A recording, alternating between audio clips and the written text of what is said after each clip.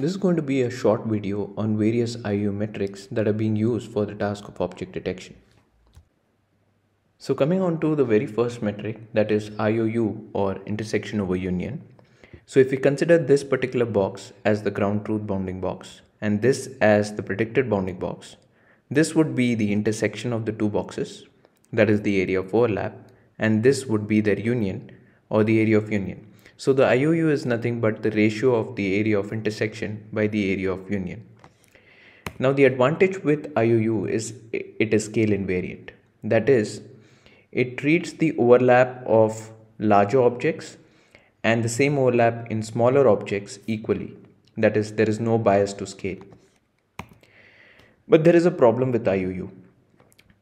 The problem is that there is no correlation between minimizing an L1, L2 or Huber loss and maximizing the IoU, which is actually responsible for the average precision or mean average precision or the accuracy, as this is what basically governs whether the detection would be classified as a true positive or a false positive.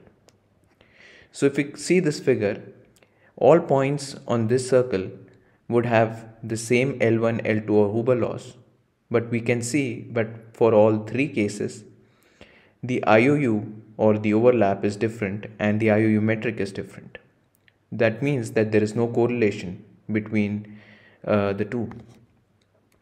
So people who are using the L1, L2 or Huber loss as a bounding box regression loss decided why not use IoU as a loss. So the IoU loss was defined as 1 minus IoU. But now what we find is that for non-overlapping cases, the IoU will always be 0, irrespective of the location of the two boxes. And this results in no gradient flowing, and therefore the model will not be able to converge. So to overcome the problem with IoU, another bounding box regression loss term or metric was proposed called the GIoU or Generalized IoU. So if we look at this figure, A would be, say, the ground truth bounding box and B is the predicted bounding box. C can be defined as the smallest box enclosing both A and B. And this area would be nothing but C minus A union B. It is divided by C to make this area scale invariant. Therefore, the GIoU term now becomes IoU minus this area. And the GIoU loss is defined as 1 minus GIoU, which boils down to this equation. Now if we compare IoU versus GIoU, so in the case of IoU, in these two cases there are no overlap, the IoU is 0 and therefore there is no gradient. The gradient only exists in the case when there is an overlap and IoU has some value. But in the case of GIoU, for these two cases, there would be some GIoU value and therefore the gradient exists, which will make the predicted bounding box move towards the ground truth bounding box. Therefore, minimizing the GIoU loss means maximizing the GIoU term, which in the case of no overlap, that is when IoU is 0, means minimizing this term, which means minimizing this area. And when the predicted bounding box overlaps the ground truth bounding box, the IoU term dominates and therefore it would amount to maximizing the IoU. But GIoU also has its own problems, that is slow convergence and inaccurate regression. So if we look at the GIoU loss formula and the case when there is no overlap of the predicted and the ground truth bounding box, that is the IoU is 0, the only way in which GIoU loss can be minimized is by minimizing this term, which amounts to minimizing this area. And the way in which the predicted bounding box achieves this is by increasing its own size. This would result in reducing this area that we are talking about. The same thing can be seen here. We see in this figure the green box as the ground truth box, the black as the anchor box, and the blue as the predicted box that we get after adding offsets to this anchor box. So over iterations we can see that the predicted bounding box is increasing its size and thereby aiming to reduce this area. And finally it overlaps and then tries to converge to the ground truth bounding box. But we see that after the 400th iteration also, the predicted bounding box is not able to accurately converge to the ground truth bounding box. Another issue is when the predicted bounding box is at a horizontal or vertical orientation to the ground truth bounding box. So in this case, we see that this area that we are talking about minimizing, that is this area, is already very small. So what this leads to is a very feeble or less gradient and therefore slower convergence in this case also. And when we talk about the inaccurate regression part of GIoU, so if we consider these three cases, the green box is say the ground truth box and the red is the predicted box.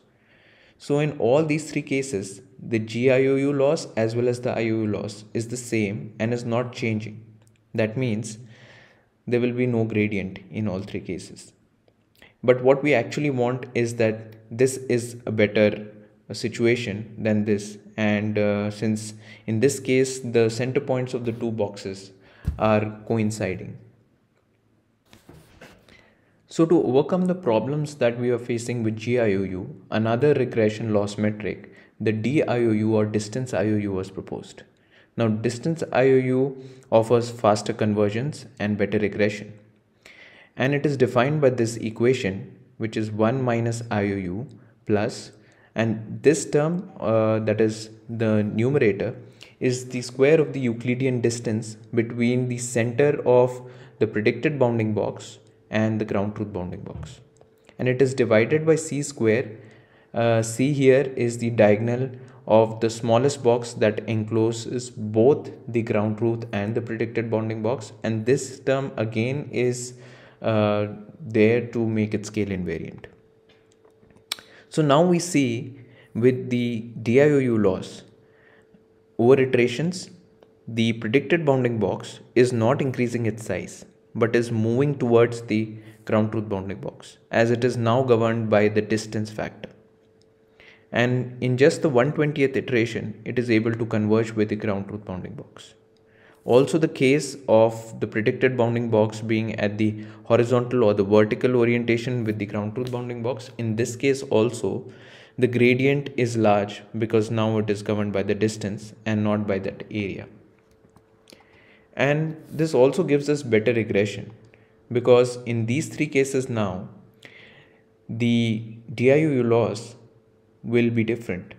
That means in this case it will be more, and in this case it will be the least, and therefore it will lead to an alignment of the centers of the two bounding boxes. So an improvement over the DIoU was the CIoU or complete IoU. Now the CIoU says that to have good bounding box regression, you need to focus on the overlap area, the center point distance, as well as the aspect ratio. So this formula here is the loss for the CIoU, and we can see here that the overlap area is being taken care by the IoU, the center point distance by this term, and the aspect ratio by this term. So in this complete formula, this term is nothing but the old DIoU loss that we just saw, and the aspect ratio part has been added. So V here is defined as 4 divided by pi square. This is a constant, and we are taking the difference of the tan inverse of the width of the ground truth bounding box by the height of the ground truth bounding box, and minus the tan inverse of the width and height of the predicted bounding box. So this here is nothing but this angle, whereas this is nothing but this angle, and this angle is essentially encoding the aspect ratio part of the bounding boxes. So now if we look at the comparison of all the losses that we just saw, we can see that IoU is very poor, GIO still better, but DIoU and CIoU give very fast convergence over iterations, and therefore definitely are better metrics. Thank you guys. Please like and subscribe to this channel, and I'll keep making such more informative videos for you.